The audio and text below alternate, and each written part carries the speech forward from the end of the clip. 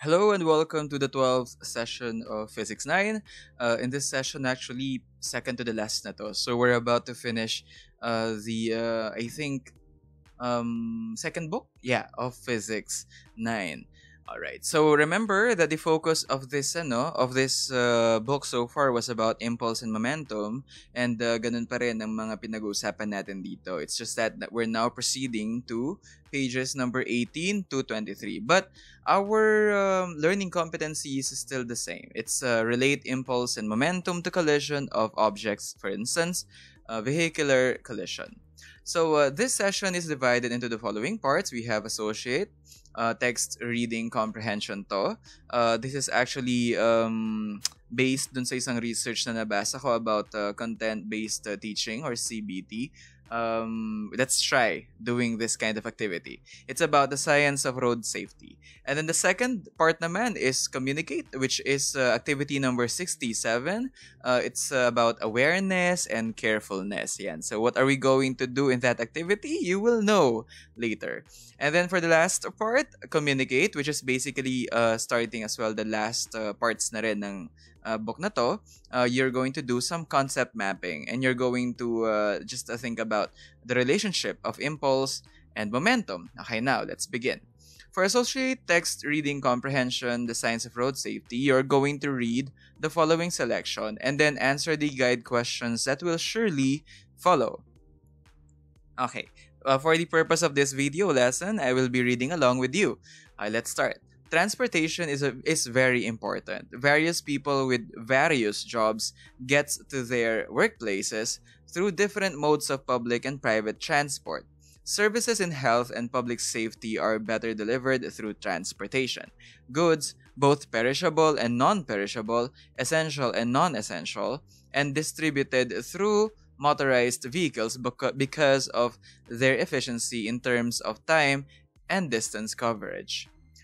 However, some factors cause accidents in the road involving vehicles. Factors may include vehicle design, vehicle maintenance, and occasional human factors that may lead to minor serious physical injuries and in some cases, death of the driver, passengers, or any pedestrian. To minimize the horrible effects of vehicular accidents, motorized modes of transportations must constantly be checked.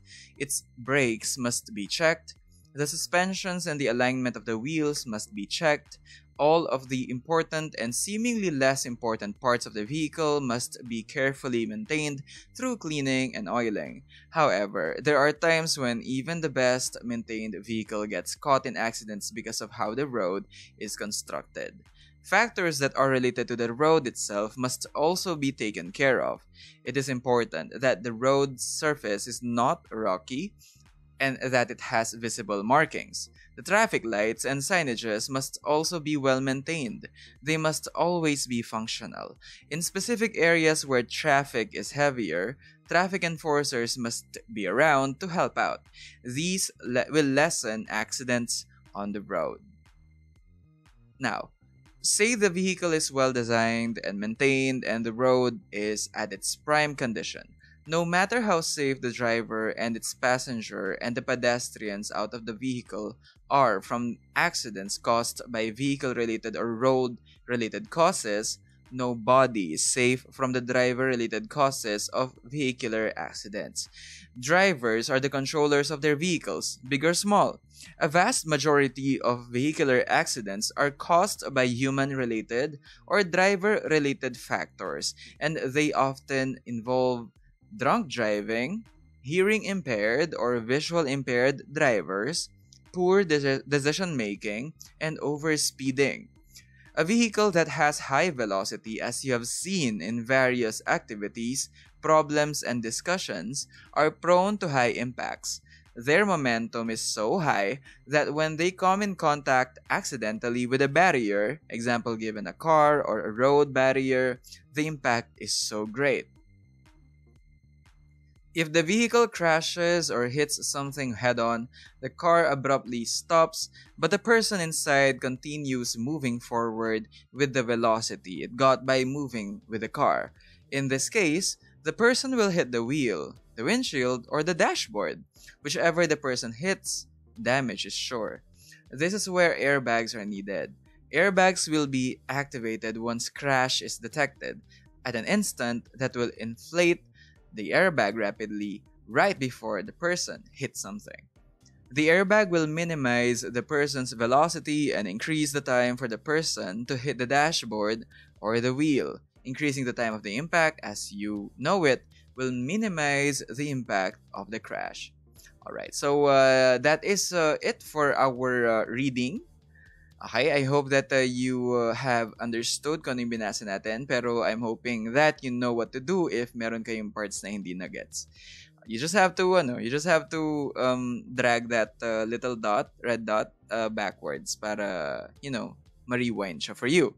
Now, let's go to these guide questions and answer them one by one.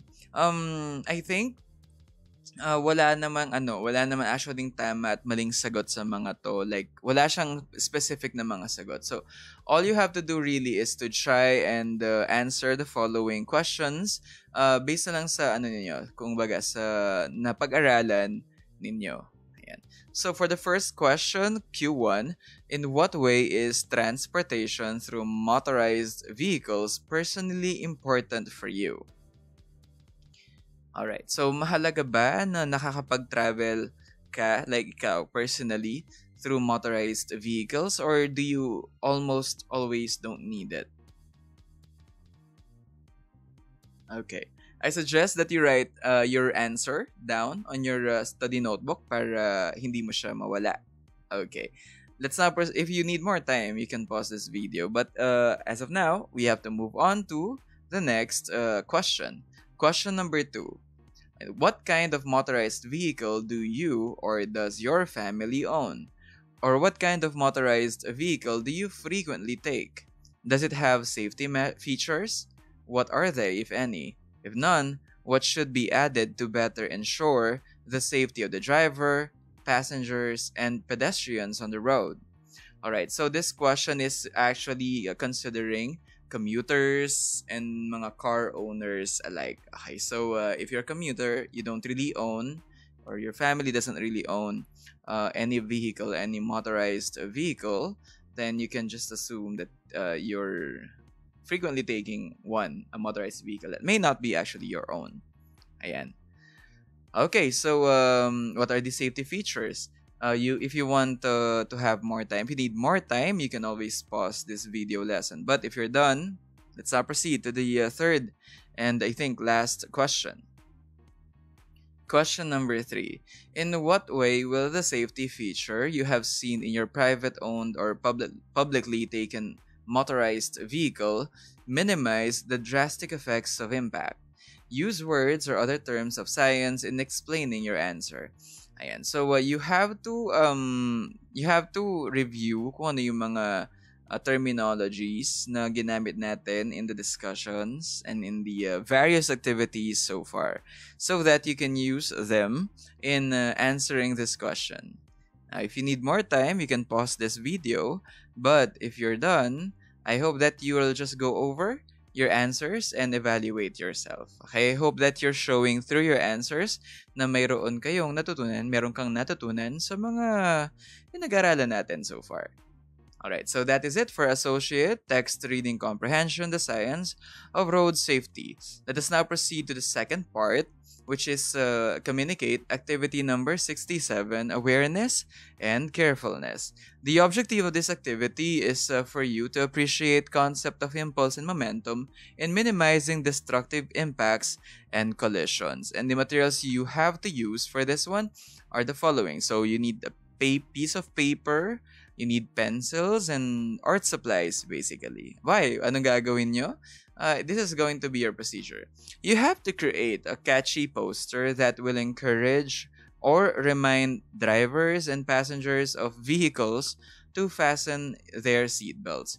Now, it is now time for you to activate your creative genius. So I hope that you will be maximizing the piece of paper that you are now working with. Okay, so make sure that your poster will stand out. Now, of course, you're gonna need a lot of time for this, okay? So if you're done reading and understanding the procedure, I hope that you're ready for the next part of the procedure. You'll be creating another poster that will encourage or remind drivers and passengers of vehicles to install and maintain airbags. So for this, you have to research on where in the car are airbags usually installed, and you have to make sure that you're maximizing the space that is kumbaga on your sheets of paper. Okay, now how are we going to judge your work once you submit these to me or to your tutor? We can use the following rubric. Okay, so we have these categories, all four of them. We have presentation, and your poster must clearly communicate the main idea and strongly promote awareness for you to get 4 points. The next category would be criteria would be creativity and originality. Now you have to make sure that all of the graphics, yung lahat ng mga ginamit mong mga images are actually reflecting exceptional degree of ingenuity. Parang dapat napaka-witty nung pagkahagamit ng mga symbols. Okay, na chinuse mo, na pinili mo to constitute the contents of your poster.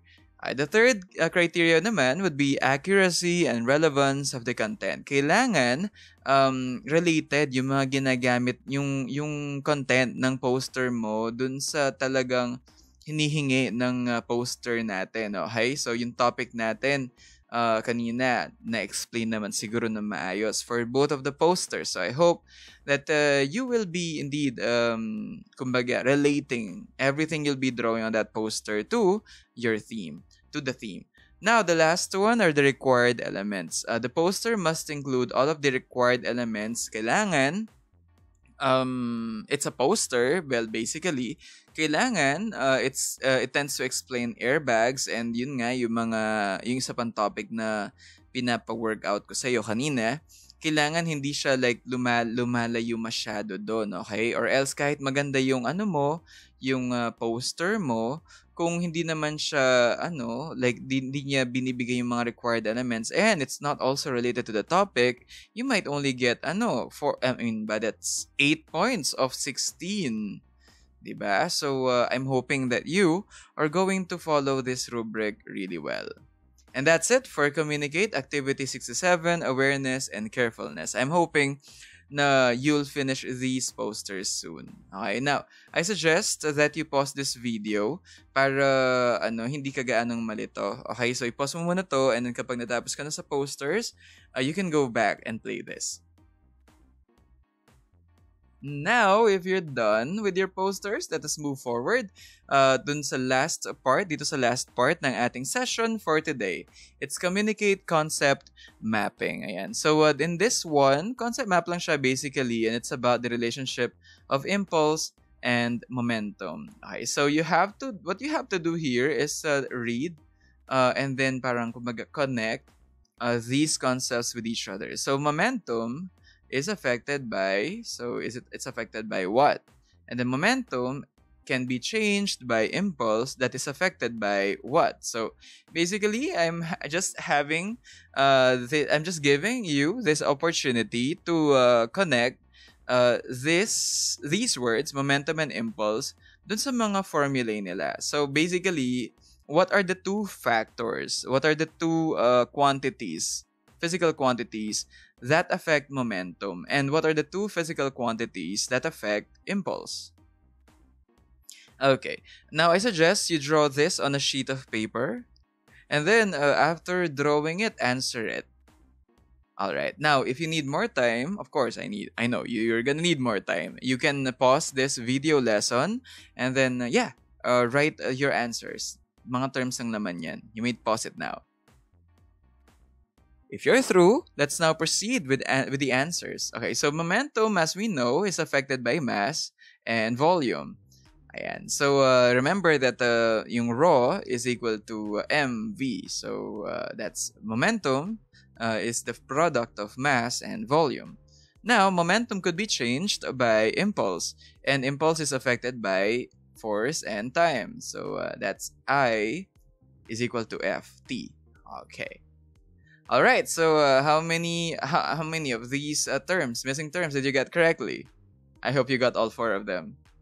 All right. That is the conclusion of this video lesson. Remember that in this session, the 12th session, we discussed the following. So the first one is we did an activity from associate text reading comprehension, the science of road safety. And then the next one is also an activity on communicate activity 67, awareness and carefulness. And then the last one is also an activity. Actually, no, puro pala tayo activity in this video lesson. It's communicate concept mapping, relationship of impulse, and momentum.